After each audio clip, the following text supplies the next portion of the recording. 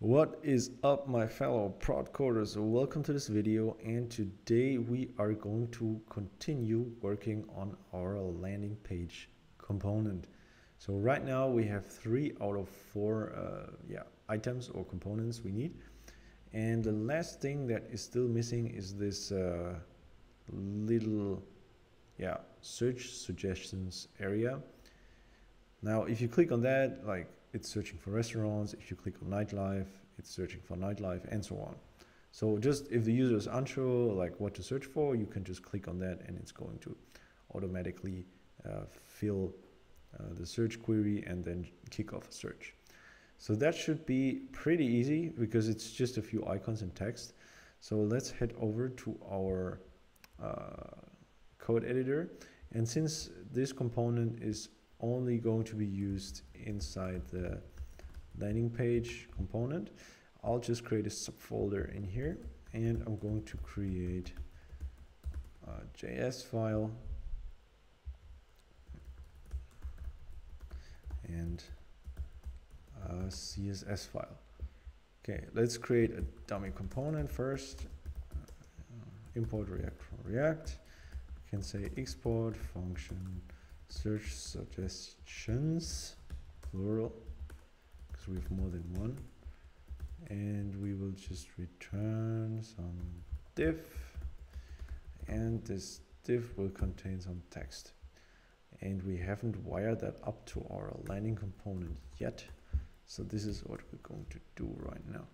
So right now we should see this search suggestions text over here. Yes.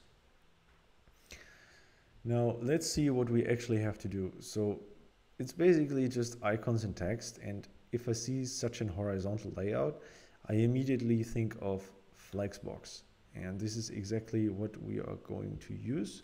So we can just say dot suggestions, and then we say display flex, and then we go back to a component, we import our styles, import styles from search suggestions.module.css, and here we want dot slash. Oops, where did my dot slash go? And we can delete this text in here, and then we say class name, we assign it the class, so we can say styles.suggestions. And if we go back, well, as you can see, you see nothing, just because our component is empty right now, of course.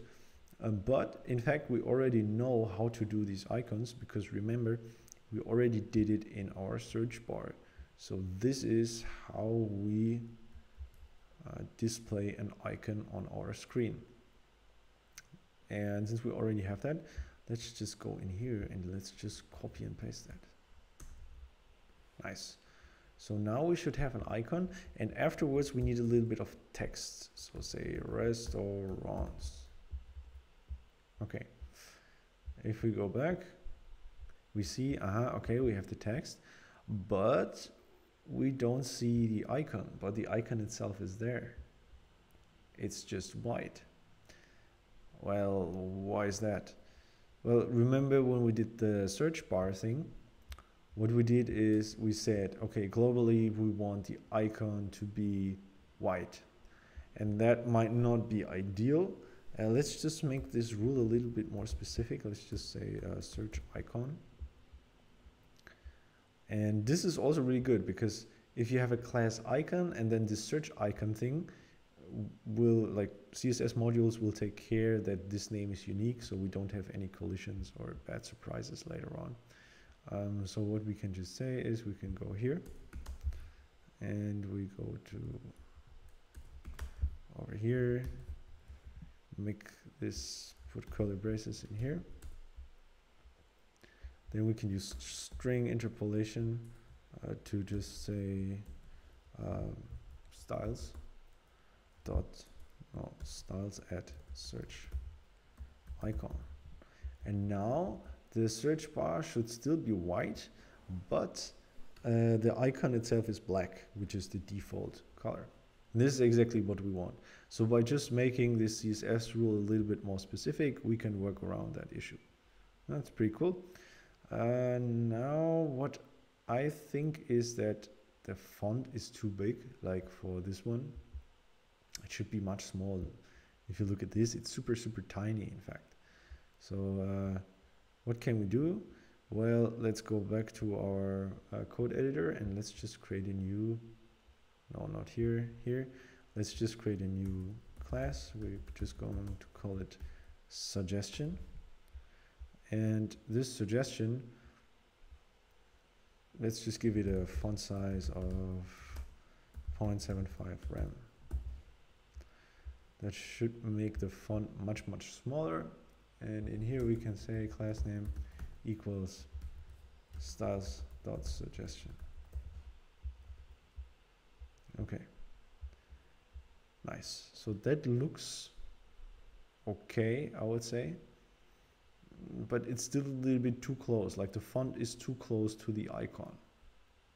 So what we can do is we can just say, okay, we are going to give this suggestion, like the text, going to give it like a tiny margin left of 4 pixels. Okay. Yeah, that looks kind of right. Okay.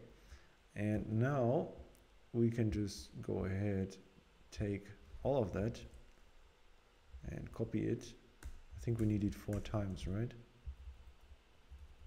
So now we have it 4 times, but as we can see now, like there's no space in between them. So that's not so nice, but there's a super easy fix for that. We can just give each of these suggestions like a margin right of, let's say, 2.5 rem. That looks much, much better. It's also aligned like vertically, so it looks quite nice.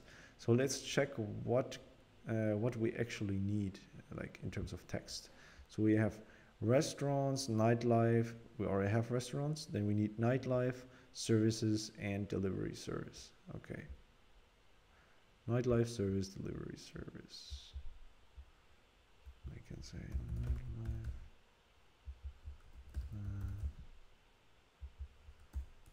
Delivery services. What was the spelling of the it was services, right? Yeah, like this. Okay, we should see something. Yes, now we have the proper text. The only thing we still need is we need to find some icons. And this one, this looks like a cocktail or something. So let's go to our Font Awesome site and search for cocktail. Yeah, this is the one. So this is FAS-FA-cocktail. Okay, that's good. So we can say, oh, and totally forgot, we of course still need the restaurant. So we can search for that, restaurant. Yeah, this one. What's the correct pronunciation of that? Utensils? Utensils? Yeah. So this is the one that we want. So let's go back and say utensils. I don't know if I pronounced that correctly though. Okay, so now the first 2 icons should have these. Okay, nice. And the next one, yeah, it's kind of like a bell, sort of. So let's just search for bell.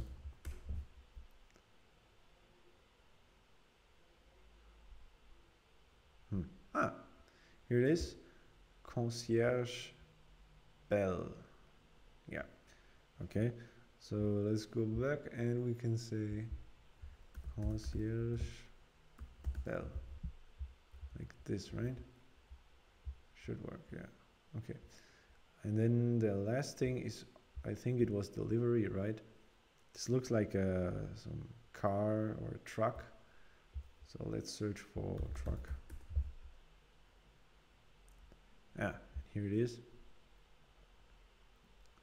FA-truck. Okay. So this one will be fa-truck.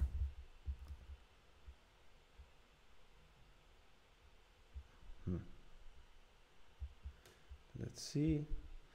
Yeah, that kind of looks exactly like the thing we have in here. That's okay. I think later on we need to take care of some spacing probably, but we're going to do that later on. But apart from that, it looks pretty good. So that's it then for our landing page. We're finished with all the child components of the landing page. And now all we need to do is we need to align them properly. So put them in containers or something. We're going to see how to do that in the next tutorial. So thank you very much for watching.